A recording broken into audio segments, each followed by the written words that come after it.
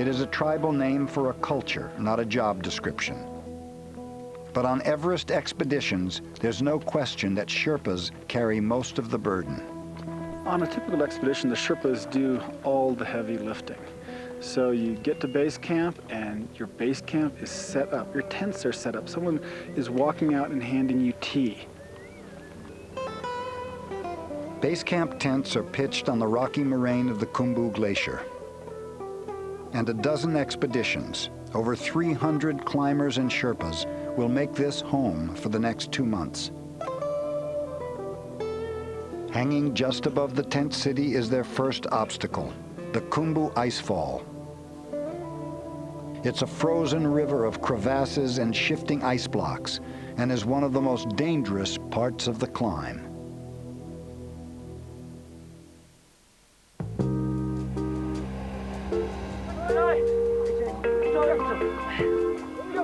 It's 2 weeks into the expedition, and the Sherpa team is assembled. 8 climbing Sherpas, 6 cooks, and 5 base camp staff. My name is Kami Sherpa. My name is Dawa Sherpa. My name is Lakpa Gelje Sherpa. My name is Jamling Sherpa. My name is Tenzing Sherpa. I've been 2 times Everest. 4 times Everest. The first time is 1988. This is the second time to Everest. I am 1 time summit Everest. 95 and 96 and also 97. I try to summit this time. I have confidence that this year I'll be able to step on this great mountain.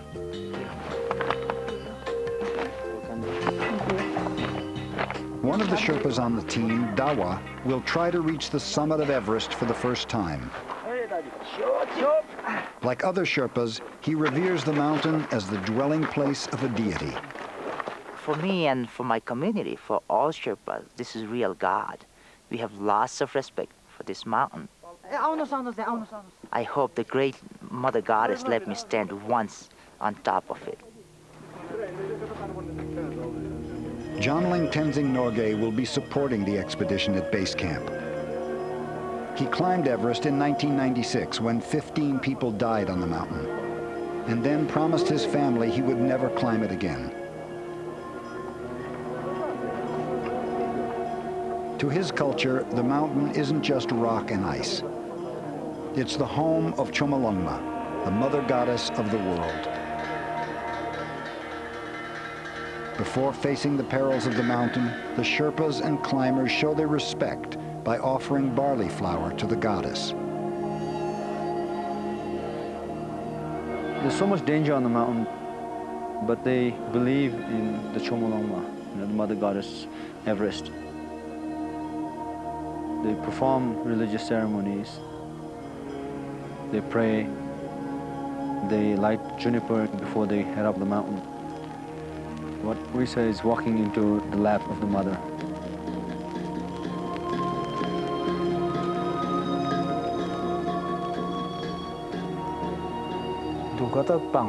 I have been to Everest 6 times. The difficulty is always the same. We have to carry loads. We also have to think about rest.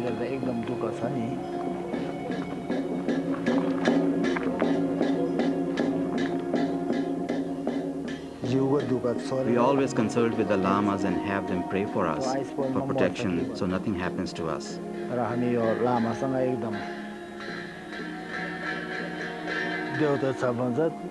Why do Sherpas climb? For money. You have to take risk to earn it.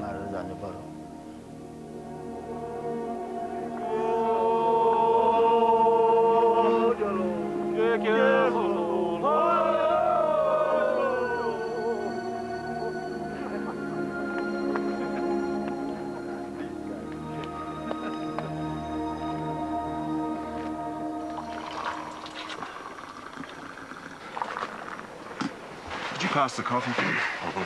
It's 4 o'clock in the morning, and this is our first time into the icefall. And this is going to become a ritual as we get up at base camp and head up the icefall. How are the Oreos, Brent? Well, I'm starting on cheese, and then I'll move to Oreos, and then to Snickers, And then I should be sufficiently fired up. 4 in the morning is way too bloody early. This will probably be opening day. There are about 10 or 11 expeditions. So my guess is we're going to see upwards of 100 people moving through the ice fall. Good morning, Peter sir. Morning, Dawa. Hey, good morning. Oh, no coffee. Sherpa breakfast is a high-energy bomb called tsampa, barley flour mixed with yak butter.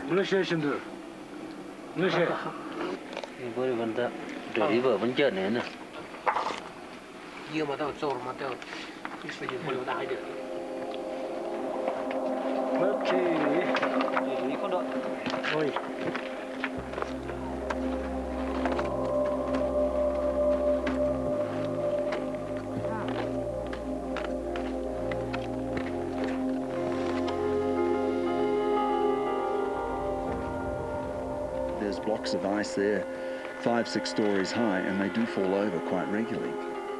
And you've just got to hope that you're not there when it happens. If the ice fall decides to shift and big blocks fall over, you're going to get killed.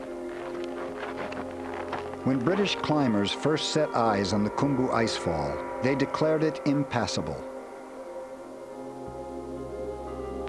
In 1951, they made an attempt, but failed to get through, stopped short by a huge crevasse at the top.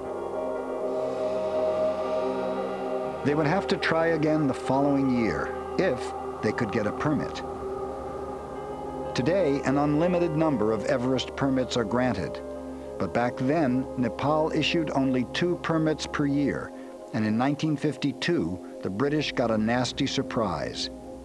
Well, the wily old Swiss snapped in there and grabbed not just 1, but 2 permits to climb the mountain and prevented the British from climbing it when they wanted to.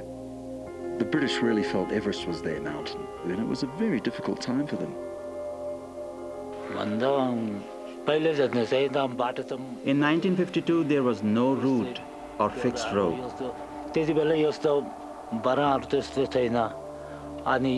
We brought some thin rope from the villages. That was all that we had then.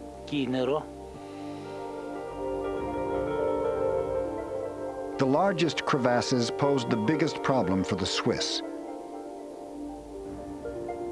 Could they be spanned with only rope? There were big crevasses, very big. Some were far too wide.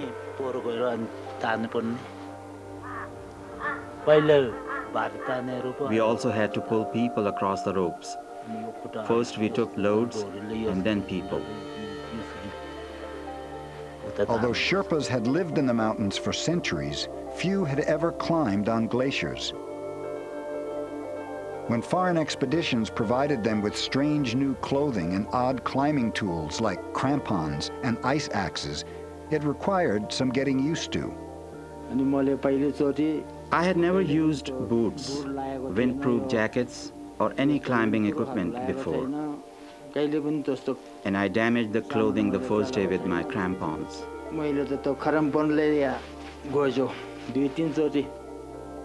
The Sherpas carried tree trunks about 30 miles from the forest below to help span crevasses. Did you ever get stuck with the crampons? Stuck. Hard to lift out. They used timbers to span these crevasses, and now we've got, on this one, 3 aluminum ladders that you'd use to paint the side of your garage lashed together with some old cord.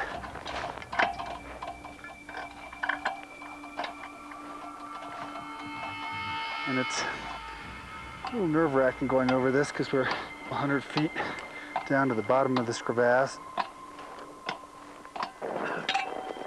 With daring, skill, and a good sense of balance, the Swiss were the first to successfully navigate through the maze of ice. For the first time ever, men looked into the valley of the Western Khum, the gateway to the upper mountain. With the icefall behind them, their chances of success had risen dramatically. But the Swiss would soon learn that the mountain deity always has the last word.